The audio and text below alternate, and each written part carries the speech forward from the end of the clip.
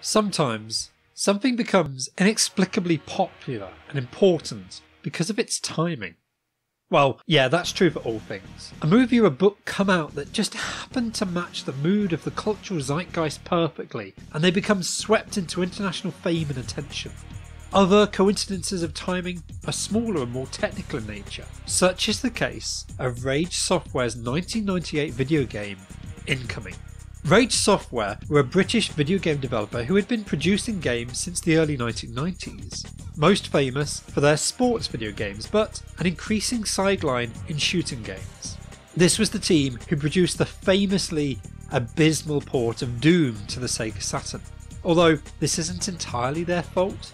Jim Bagley, a programmer within Rage, wrote a new custom engine based on Doom's ID Tech 1 game engine to make full use of the Saturn hardware. The team at Rare knew that the Saturn was not designed for three-dimensional games, not with the same specifications as the Nintendo 64 or the PlayStation. It had been designed to be the ultimate sprite machine by Sega. Jim wanted to use the hardware acceleration to make Doom run more smoothly, producing a prototype that ran at 60 frames per second with full screen display. John Carmack was unimpressed, however, and told him to restrict himself to using the Saturn's CPU, ostensibly to avoid a fine texture warping, something of a pet peeve of his that could be found commonly on 32-bit consoles that he absolutely hated. Out of time, Rage took the PlayStation port of the game, and even then it was something of a downgrade that ran terribly, with several gaming features cut out. John Carmack later admitted that he should have let the team be more experimental, but this was over a decade before the rollout of updates and patches over the internet, so what's done was done. On computers, where they could be just a bit more experimental with the hardware, 3D accelerators were just becoming commonplace in household machines. This meant that PC gamers were becoming accustomed to realistic lighting, complex terrains, and early, extremely primitive by today's standards, particle effects.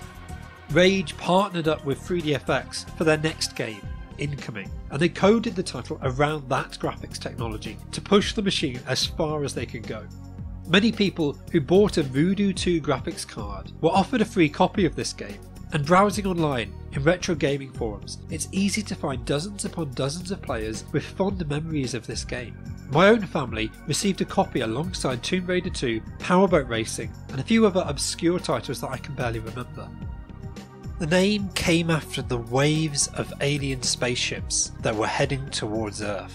This was just 2 or 3 years after the blockbuster hit Independence Day, and I honestly think Incoming is a far better tribute to that film than the official Independence Day video game ever was. For 1998, Incoming was beautiful. It featured aerial and ground combat between tanks, helicopters, ships, UFOs and turrets. In campaign mode, you begin rooted to the ground with a view of the skies as wave after wave of invading alien forces race towards your location. After a few waves, you take to the skies in a helicopter and you scout around the mountainous terrain surrounding the military base you started in. This cycle repeats before eventually you're plonked into a tank and asked to fend off attacking vehicles, and eventually you get access to fighter jets and UFOs. All of these vehicles control slightly differently, although similarly enough to make the transition fairly seamless. The missions are quite long. Each of the 6 stages has 10 phases, and besides the battle for domination, there are some side objectives such as trying to prevent damage to the facility you're protecting, or to protect convoys of allied vehicles fleeing from danger. Outside of the campaign, there's an arcade mode where the same locations can be explored more freely, with single, split screen or online network multiplayer options. For 1998 it was a revelation, and software that pushed everything on the market that had come before the 3DFX Voodoo 2 to the limit. Rage was forced to put a Q&A on their website as they were bombarded with questions about compatibility, and they received criticism from IGN and other journalists for giving out the rather lame excuse, "It's your hardware to blame, it's not up to scratch, and that's not our fault." In the days before Valve, when Steam offered a degree of standardisation, compatibility testing was not the priority of many teams. They knew it worked on the Voodoo 2 hardware, and that was what mattered to their core audience.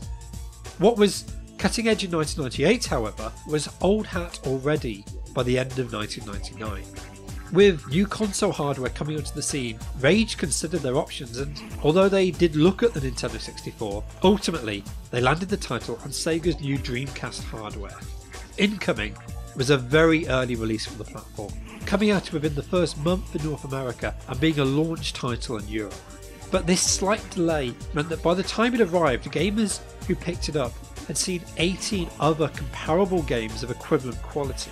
And with the year-old 3D engine the main selling point of the game, players were a little bit more critical of its content the second time around. It's a very arcade-like title, which made it a good fit in theory for Sega. However, it's also a very content-light game.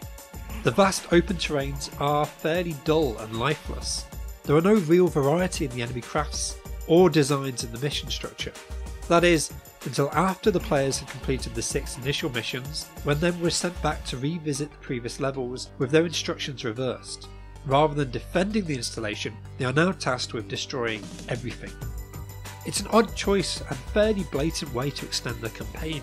Largely, most of the replayability here comes from the incredibly high difficulty ceiling.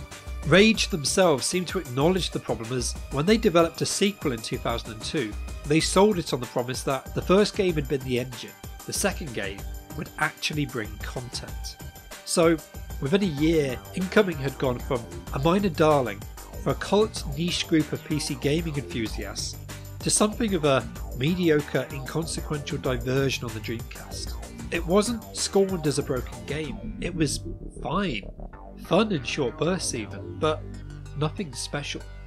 Yet, just 1 year earlier, for those eager fans unwrapping their Voodoo 2 graphics card enabled devices, this was everything we'd ever dreamed of.